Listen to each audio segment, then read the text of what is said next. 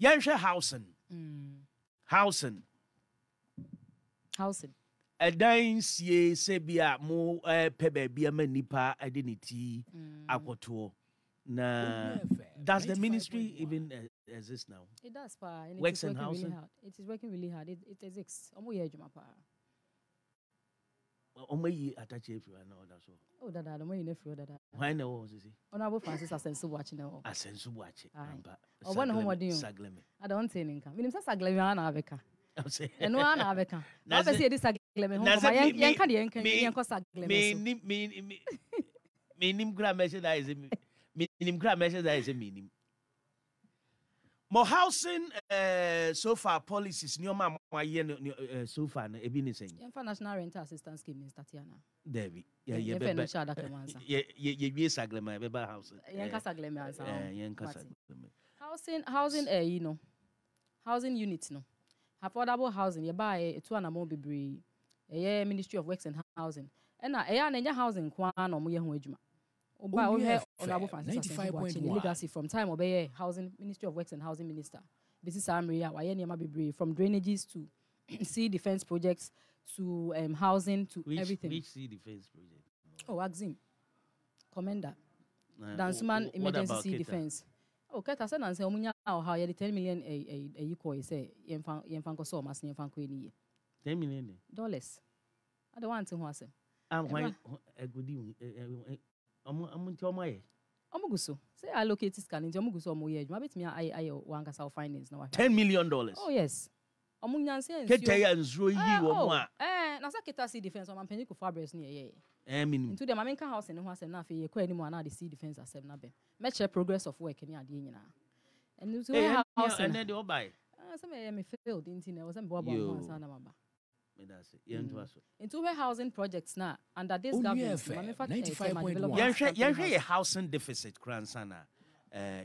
Mo year mo survey year mo stats ni bibia no. Ghana for dodo sen.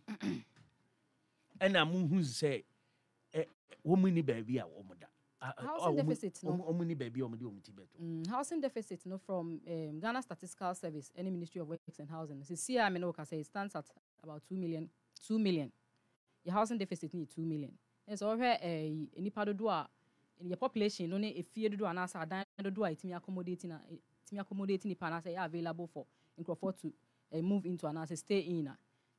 Your population they broke your housing units so by 2 million.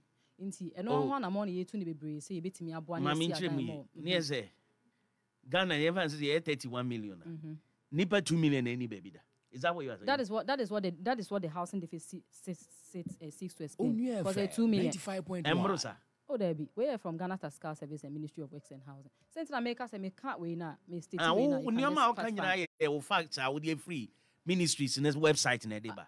There be Munye other service. Yeah, lots of service. I know nema yenya statistics because what anya survey na unya statistics no.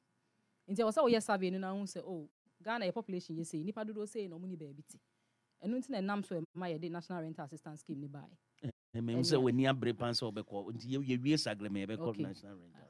Inti no housing you know ye buy tema development company say omo any state housing company state housing say Emra na omampani dada Mahama was no na enema enkoye wo hokra but you see and they are doing very well enema ekoye yeah here sources of funds free agence française agence development française développement AFDB bank a French bank a say betimi nya funding for long term funding for state housing company Onua development 95.1 and also enema e koso kama because where state housing company last year 22nd August 17th August 2022 and omo ye urban premium court housing unit bi o masu adenta a 2 bedroom 3 bedroom house 2 bedroom 3 bedroom houses a sin apartment 40 units and also so oral sense bo achiko bia no last year so them kind August 17th be private year there be state housing company in year sir housing okobia no now here we are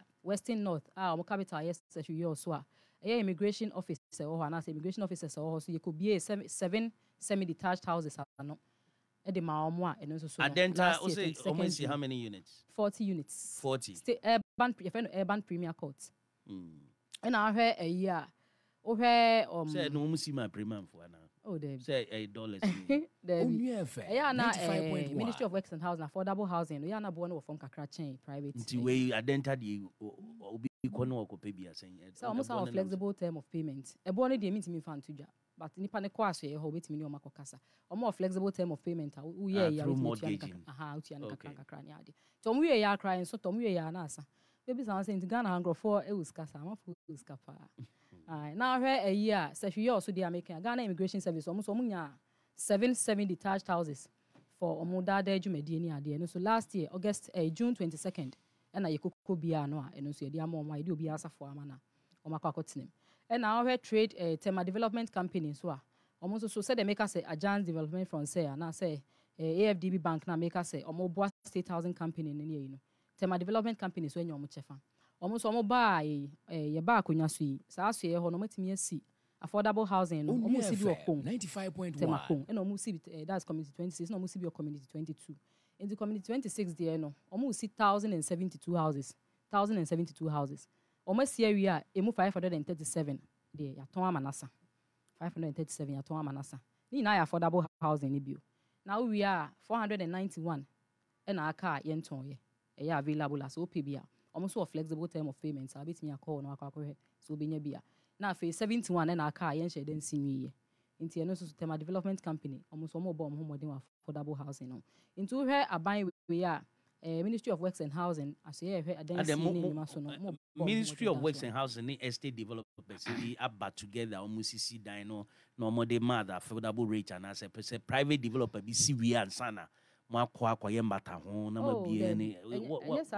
that. Explain. Say source of funds near Ajans development from Ajans there be aba say more long-term financing. And also long-term financing abo ama state house na urban premier court 40 affordable housing units. And yasa be tema development company dia na me chichi ma odo question no.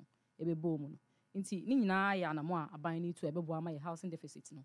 Etimi aba from ni nyina chi so asa the national rental assistance scheme abe piece cause so ohe Ghana ha no mu say ya ohe your population na nipa be 60% ye mu be 5% ohe mo bupen num pe e na ono abetimi de nsense ne buaka so metimi asimi dan metimi atem ska de akwakoto dan we are 60% of our population no irrespective of how nipa no or ye gainfully employed en fa ho ne adwuma o ye ne ayi no so betimi asidan na betimi atodan yi sa aban so na sene in fa so betimi atodan ya affordable housing or whichever no is a be a buying so na san wetimi ato through mortgages ni say na wokan and I be 35% of your population no akana almost so no e be obetimi asini dan no so no 95.1 ono abetimi ato dan ni bi but is a buying bem e be boa ne kakra into the 35 ne ka 60 no plus 5 no mo abetimi ato mo dan na say 100% into when I buy na hwedin as statistics no hwedin who say still like a serious housing deficit your uncle for Ghana ha no mu see a woman in fear petepepe kra ontimi entodan intino sa ankrofo na wo ye ne den adan no ontimi ntobia na se na djuma ma ne kwan ma ne ntimi ntodan